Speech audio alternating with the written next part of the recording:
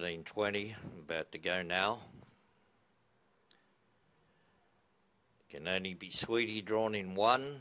Blue Light racing now in the third. And the best to begin would have been Girls Gone Rocking, but coming out very quickly indeed is Crowbar, and it'll head them all off on the first turn. Crowbar leads a length and a half to 2, clear of Girls Gone Rocking. They're followed then by Can Only Be Sweetie. Midfield at that juncture, O'Reilly. They're followed by One Hit Wonder, and back at the tail of the field, All Positive. That's the order inside the 1400, travelling down the back, lead time 7.4. Crowbar has the lead, travels down to the 1200 metre mark with a length advantage over Girls Gone Rocking.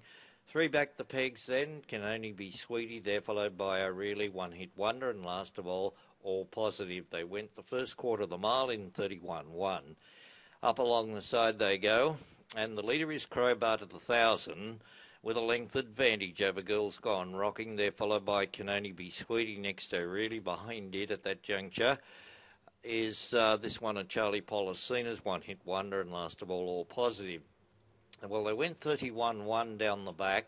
Second quarter coming up now. Leader Crowbar in 32.1. And it leads up along the side, travels to the 650 now. It's Crowbar in front, but out after it, Girls Gone Rocking, hooked away from the pegs. For the back then goes Can Only Be Sweetie, midfield O'Reilly, then One Hit Wonder, All Positive, travelling down the back they go.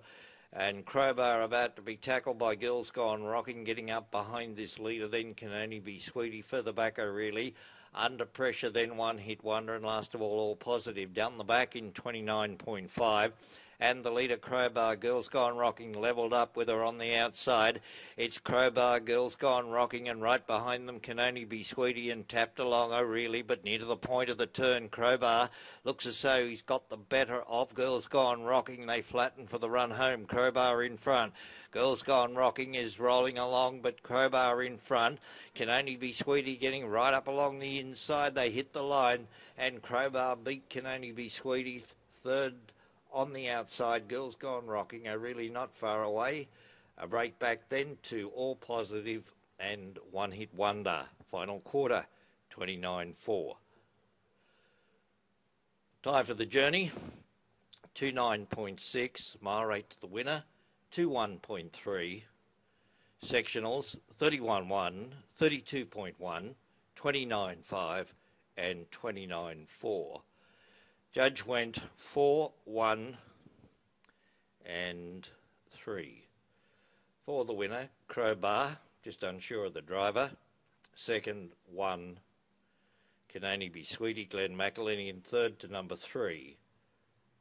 Girls Gone Rocking, not sure of the driver there. 29.6, 21.3, sectionals 31.1, 32.1, 29.5 and 29.4. And the margins not up as yet. Margins 2 metres by